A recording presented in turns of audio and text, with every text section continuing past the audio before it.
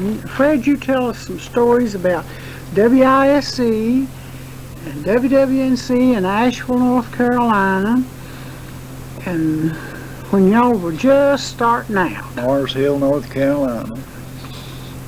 Am I on? Yeah. Okay. Back years ago, I had an old cheap guitar, and I didn't know how to play. A couple old boys up the road down there, they tried to play, but you know, back then people didn't know who was good and who wasn't. The only thing they know to do is just listen to what is there. And we used to be sitting there in the winter time, my dad would be sitting there looking over his glasses, reading the newspaper behind this old cheap guitar, and I'd sit over in the corner and they'd just go pling, pling, pling, pling, pling, pling, pling, pling, pling, pling, pling, pling, pling, over and over and over.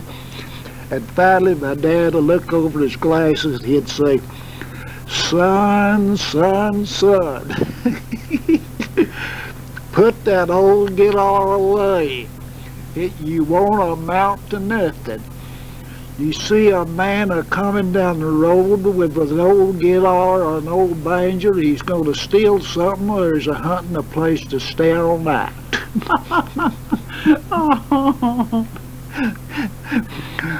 I remember one time we was up at, me and Calvin Smart went up to Walt Moss's. Old Walt, he picked the banjo a little bit, and I don't think old Walt was, he's about 2 bricks short.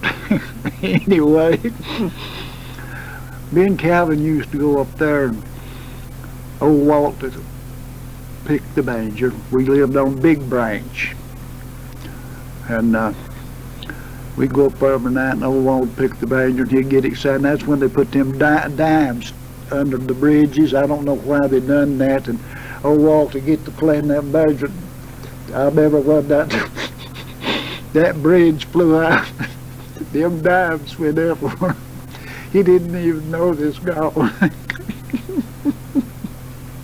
Them strings just flopping.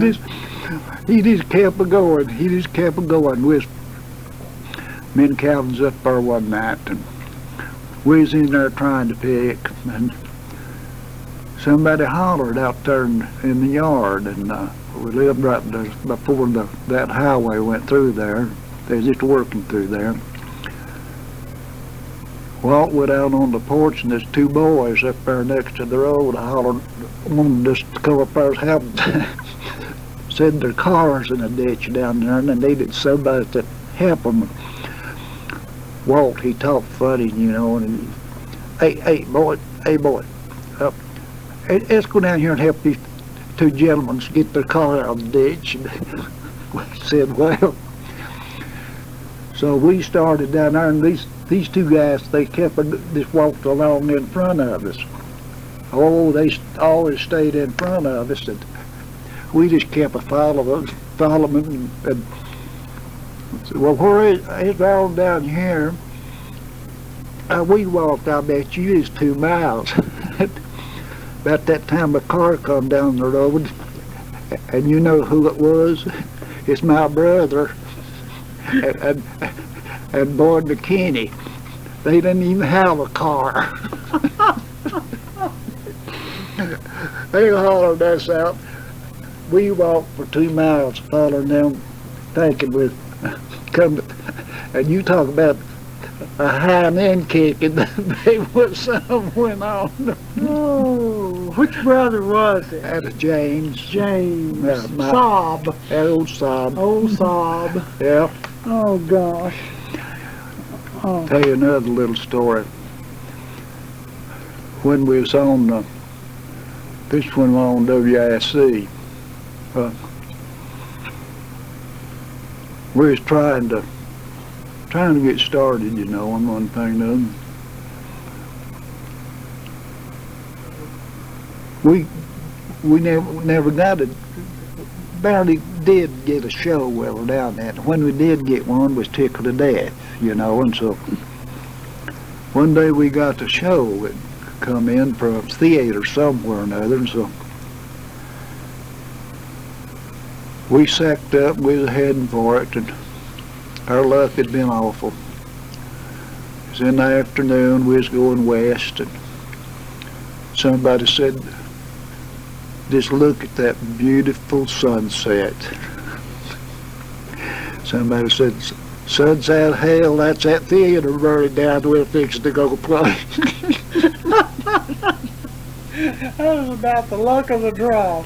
You know, something we need to talk about that we haven't on tape is your mother and dad and Red's mother and dad used to sing together. I know it, and they used to fox hunt together too.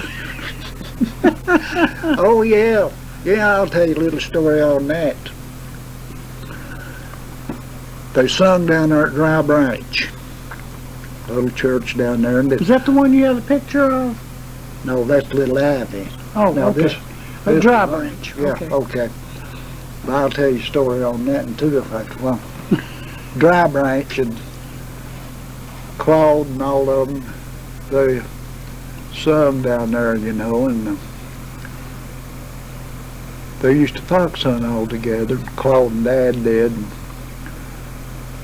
I was thinking the other day that somebody asked Claude or Dad once, says, why do you boys fox? I said, we like to hear the dogs bark. I just thought, like, today, I said, if they like to hear dogs bark, they just want to build a house up there that barks all night. They come down and listen to it.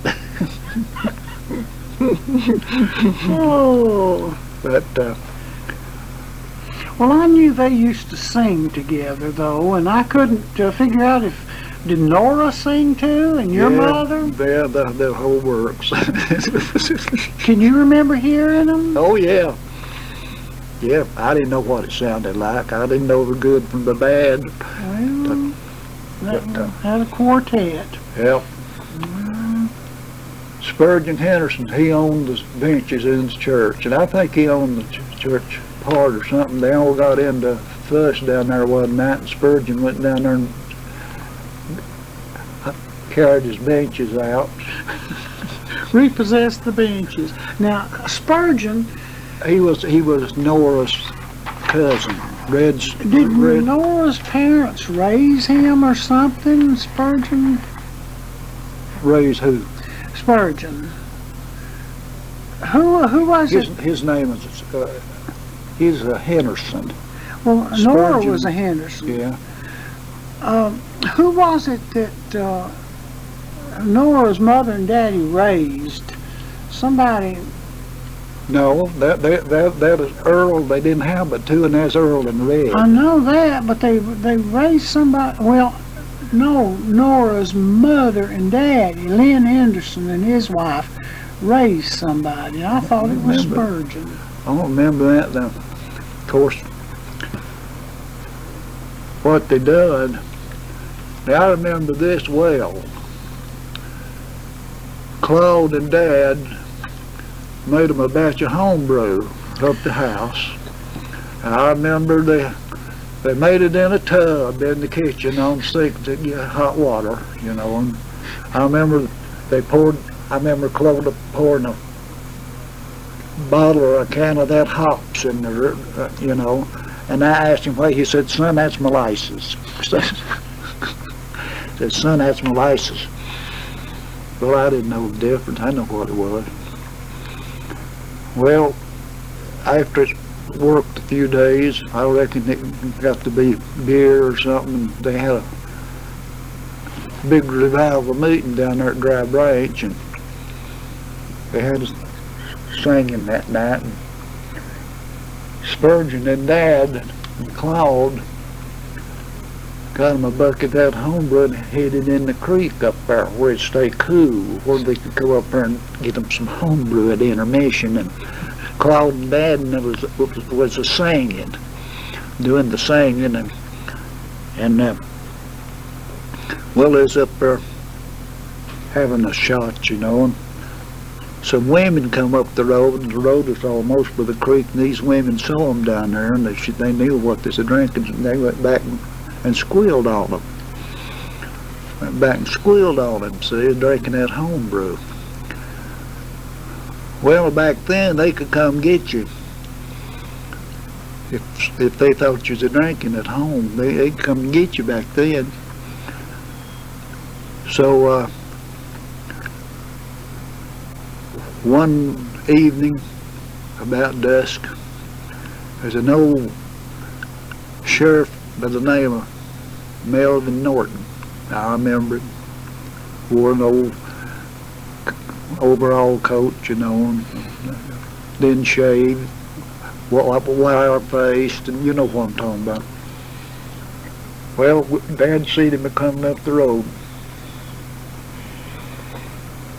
He said, "Now yonder comes Melvin Norton. Don't you kids say nothing about no homebrew. Now don't you do it." He knew that we'd heard about it. And he walked up, I remember he walked up to the steps. He said, "Old Ballard, do you know anything about any homebrew around here anywhere?" I remember said, "No." Dad said, "No, don't know a thing." Well, little old Fred, he hopped up and says, "Yes, sir, Spurgeon hid some in the creek down there above the church." That took care of it. Well, he got Dad over there behind the barn. Dad finally had to go to jail over it, but Dad come in the house and I was in the bed. I remember he walked in, he says, "Son, son, son," he says, "you sure fixed me."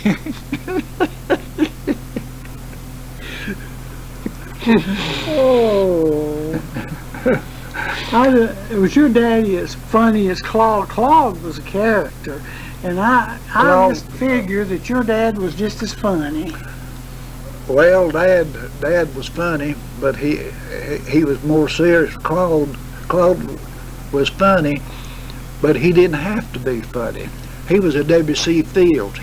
That's true. He reminded me they're the Pastor brothers. I know. Me and Earl and Red, we used to go up to Gross Banks and buy us a pound of whiskey every now and then, see. Well, we'd bring it in, and Claude, now he'd drink your liquor up. So if he found out you had any, he'd never buy none, but he'd drink yours. And we walked in, he was upstairs, and he heard us downstairs. He'd figured, well, we had some. He'd come down and, what are you boys drinking? What are you boys drinking? Let's see that. Hey, don't you boys know better to buy this old stuff right here? So if you're gonna drink something, go to the whiskey store and get something good. Get something. Why, my Lord, how do you drink it? Good. Well, you'd go out to the whiskey store. You'd buy a bottle of whiskey and come in, and Claude found out you had it. Let me see that. You can tell, you remember just about how he sounded. Let me see that.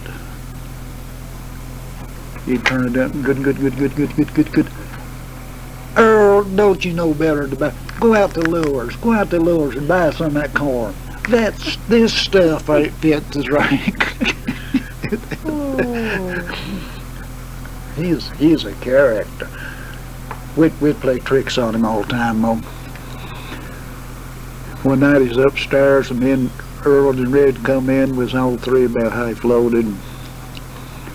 We heard him come down the ironing board was there, and we put Earl up to get up on the ironing board and lay down back asleep.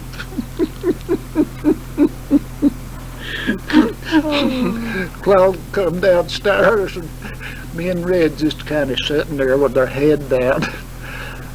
He said, Earl, what's wrong with you? If you go to sleep, go upstairs. This is nowhere to sleep." We pulled tricks on him all the time. Oh, my children used to get him to climb the apple tree in the backyard and get them apples with a ladder, and then when you get up in a tree, they'd take the ladder and run. they did the same thing. Bill and Ronnie terrorized him with things like that. The old man, he's good though. He used to stay at the house a whole lot, him and Nord. When Red was a little boy, and Red was younger than me, see. We lived out Mars Hill. And Red was just a little old red-headed boy. And he'd come out there, he'd try to follow me around. Be on Sunday, they'd come out the house and eat dinner, and little Red, and he'd like to follow around after me. And I was old enough that on Sunday evening wanted to go to some of their houses up there and see the little girls and so forth and so on. And Red would try to follow me. I'd throw rocks at him, trying to run him back. Oh, you used to hide your guitar from him too, didn't you? I sure did. Yeah, I didn't want him fooling my guitar. It's very expensive. I guess it cost $3. Sears and Roebuck, huh? Wasn't that? I don't know where it comes from. It's a Surinator. I never will forget. A Surinator. Oh, Lord.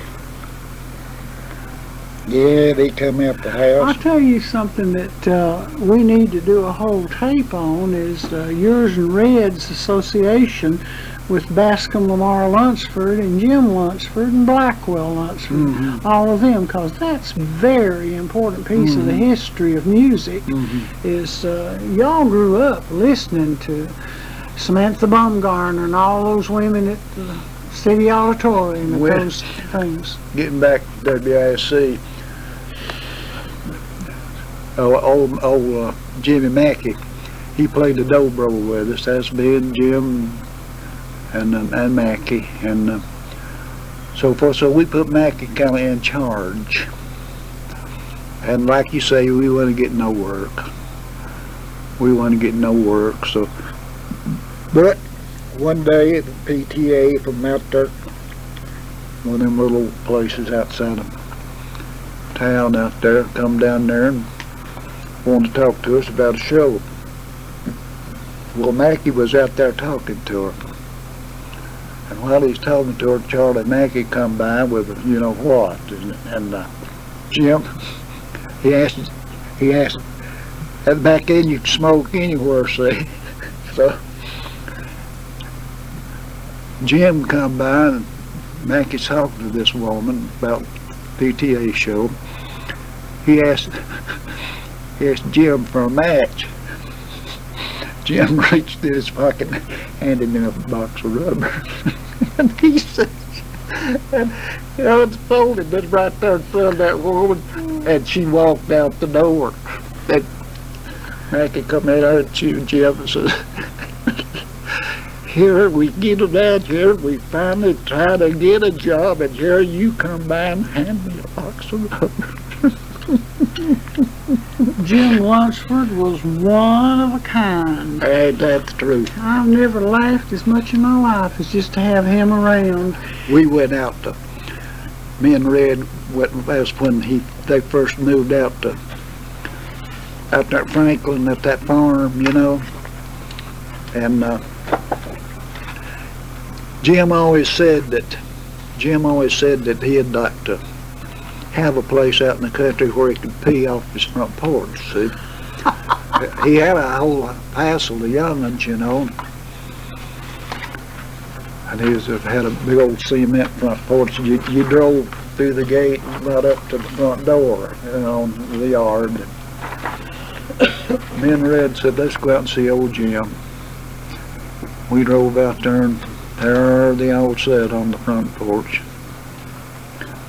Looked, and there Jim was, a-peeing off the front porch.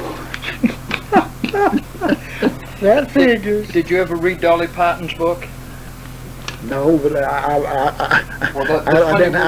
don't have to read it. No. I know it. Well, there's a story similar to that she tells about her father was out taking a leak off the front porch, and the mother got mad, and she starts reprimanding him in front of all of these kids because he was drunk. So he climbs down onto the ground and pees up onto the porch. Never heard of that. Oh, now Fred, I got something real special to show you. I'm not going to give it to you. You tell me who these ladies are.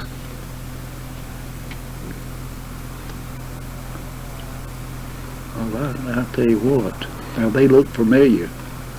Well, this one's me. What is it? That's Sarah Crenshaw.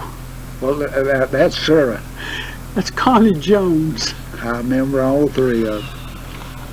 But I could have studied them out. But I couldn't study you. I got old. I don't look like that anymore. Was that before you married Red, or? Well, I don't know. You know, I don't have a date on that, but that's Sarah and Connie. Weren't they characters? Oh, I'll tell you what. Ain't that the truth? How old are you when you got married, Parker? Sarah worked down at the Furno down there, 15, 16, for a long time. I don't know whatever happened to them people. Worked where? In the Furno. In the Furno, down next to off of on back this side of town down there. In Asheville? Yeah. I'd like to know where they are now. And Myrtle, you remember Myrtle? Oh, no, me and Myrtle will run around together all the time. Myrtle's daddy was the sheriff of Black Mountain. I didn't know that. You wouldn't have went anywhere near her house if you'd have known that, would you? Oh, well, I never did go around her house. I used to spend the weekend out there. I used to go home with her on the weekends a lot. Oh, mercy. Well, we've told some tall tales today and had some fun. I hope we can come back and do this again. And what we need to do is line up pages of questions. Like I want to really do a whole tape on Bascom and Jim Lunsford and them, and yours and Red's association with them. And then other little areas, like when y'all first came to WNOX, maybe do a whole tape on that. And get a whole bunch of stuff taped out. I think your kids would enjoy hearing them. Oh, yeah. Some of these stories we better hide, though, you reckon? They're mild to what people do today. Well, Lord have mercy. They say everything and do everything on television. I've heard some stuff on TV.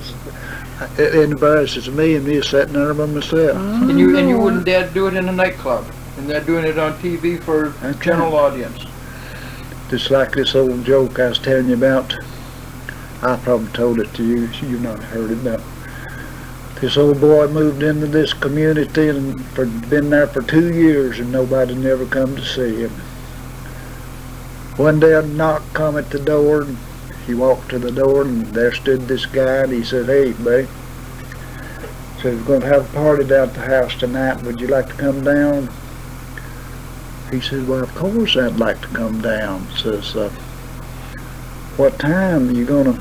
He said, "Well, just 8 or 9 o'clock anytime you want to." Old boy said, "Well," said, "I'll be down." And old boy started getting his, he said, turned around and said, "Oh, now listen," said, "there might be a little drinking going on.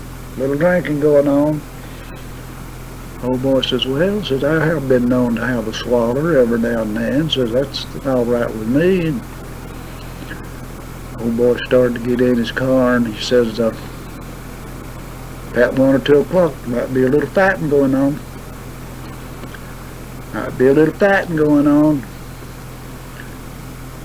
He said, "Well," he says, "I have been known to take my part and so forth, and said, if I can't whoop somebody, I can always run." I said, "Okay." He started to turn around. He says, "Now, about daylight, there might be some heavy sex." The old boy says, "Well, that sounds all right to me." He says, "That's right down my aisle." And he says, "What shall I wear?" The old boy says, "Don't wear anything you want to. There ain't gonna be nobody there but me and you."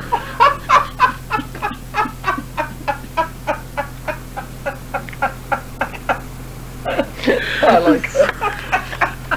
Fred, we'll turn this tape off on. Where she gets it on. This old woman bought this parrot. She wanted a talking parrot, see. She bought it. He said, now you can take this parrot anywhere you want to, and said it'll be good company to you. And so she took it to church, and there it was sitting on her shoulder, about the middle age of the preacher. The old parrot says, hot in here. She said, I can't put up with this. Took it back to the pet shop and says, can't put up with this. Says, interrupted the preacher and all that stuff. And pet owner says, well, I'll tell you what, said, bring it back down here and we'll see what we do. So she brought it back. And he said, now let me tell you what to do. Says, now if it starts it again, just reach up and shake it. Just shake it good, see? And says that'll put a stop to that. Next Sunday, sure enough, sitting on her shoulder, middle way of the service, old parrot, hot in here. She took it back to the pet owner. Told him, he says, well, I'll tell you what to do. Says, now the next time he does it, just reach up and get him by the neck and swing him around a while. And she said, well, we'll see if that'll work. Sure enough, she took it back to church, and the old parrot, about middle ways of service, says, hot in here. She reached up and got it by the neck, swung it around a few times, and put it back on her shoulder, and he says, windy too, ain't it?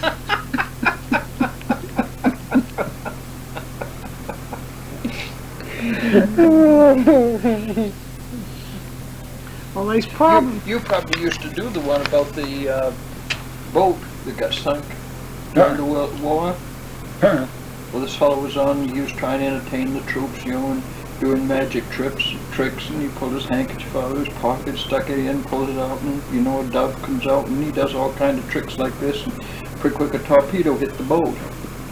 Well, it'd have to back up a bit. Every time he'd do a magic trick, there's this woman, great big old fat woman, standing there watching. I can do that with my eyes closed. And he'd do another. I can do that with my eyes closed. And he did about 5 or 6 tricks. Pretty quick torpedo hit the boat, and the boat sunk. So he's out there, you know, floating around, grabbed a hold of something. Pretty quick, this woman comes up. She says, "No kidding, how'd you do that?" That's cute. Oh. I think a whole lot of them sometimes. Well, just so I've got it on tape one more time, tell me about the woman that went to church, and the one in the church that's on your tape over there. They got her dress stuck. Oh, yeah. That old Bernard, Joe Parts' boy. Said I was out walking around one Sunday morning and run into Bernard and had 2 of the worst looking black eyes I believe I ever seen. I said, Bernard, how'd you get the black eyes? He said, I got them in church this morning. He said, about the middle of the service, the preacher said, let's all stand and sing, and said, when this big fat woman stood up, the poor old soul's dress had got stuck you know where. He said, I thought to do the poor old soul a favor, and I just reached and got it and pulled it out. He said, Lord, she wheeled around, and while me and my left eye, and I seen stars. I said, well, how'd you get the right one? He said, well, see, when she turned back around, I'd seen right then I'd made a mistake, and I tried to stuff it back.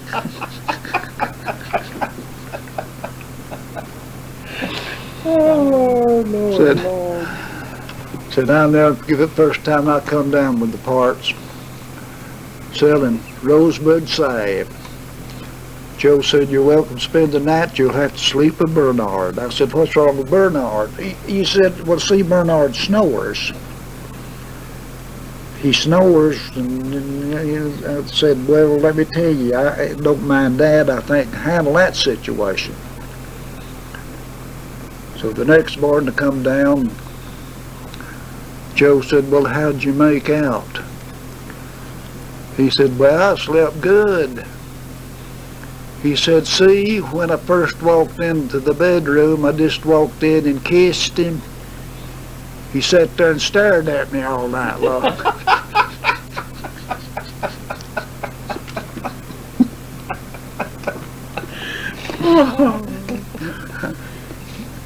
They don't have any comedians on TV now. They're at all funny. I haven't seen a one on that I thought, you know, was a genuine comedian. Well, what they do, they have them on, and then they have that canned laughter too. I can't take that stuff. Yeah, but even the stories they tell are either vulgar or they're off color, but they don't have anybody that's a true can tell a story. That's true. They're not. I mean, there's an art to telling them. Well, I'll tell you, if it's necessary, when I work, I consider myself as well as anybody in the business, and I'll tell you why. Hell, I'm the only one left. Now, you know, last of the big shoes. Is that it? Last of the big shoes. That's right. Oh, that's going to be the title of Fred's book, The Last of the Big Shoes. Well, I was gonna say, I showed you that thing in there that Faye drawed out for me on the cover of my book. No, I didn't see that. I'll have to look at that when we get up from here. See, I was trying. There's a P8 right there. a what? A P8 right here. Oh, You want them? He's being let me polite. I'll take him to you. Can I take him home? You put him in your pocket. Shake him right in that Oh, Aunt Ruth, you and I better get out of here. We ain't going nowhere. We better get Well, out I'll of tell you here. what my suggestion is.